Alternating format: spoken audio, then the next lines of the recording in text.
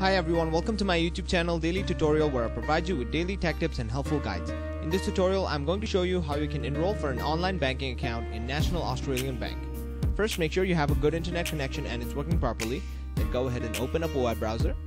On the search bar, type in nab.com.au. Press enter.